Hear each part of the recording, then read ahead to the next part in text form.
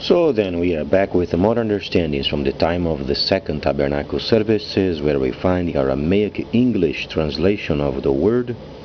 This translation comes from the original manuscripts of the prophets of the Israelic lineage, so then we can understand the time of the end as per Yeshayahu the prophet. We find layers of understanding of the spring feast, the autumn feast, and also the returning of the cities of the Mashiach laid waste for many centuries. As we read it in Yeshayahu the prophet, we understand the section of it related with chapter 1:8 and the 61st chapter, areas of the holy covenant with Abraham, and then a promise via then the prophets, stating most importantly the prophet that was named obviously Moses or Moshe. He said, when this prophet comes, listen to him. Very importantly, the prophets after him also said regarding this prophet and the explanations of the significance of these prophecies, and the Mashiach obviously when he came, he explained the prophecies as they were. So then, what constitutes a person of being saved or not saved? Producing fruit or not producing fruit? Or what do we understand as New Testament? Are those places truly the original title of those parchments, where then Shaul or then Barnabas or then the others truly gave the title for? Well, it's very important understanding in Hebrew culture, not in Greco-Roman.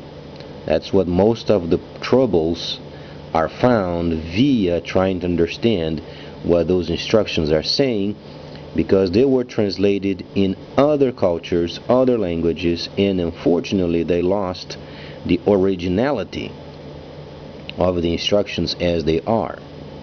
So in the New Testament, when the Mashiach was speaking of producing fruit, those places were not linked with Jerusalem. Obviously in Hebrew, those places are not significant, and they are not given instructions via the places where they were at. Most often you find those places where the Shilishim or a specific Shaliach was there teaching.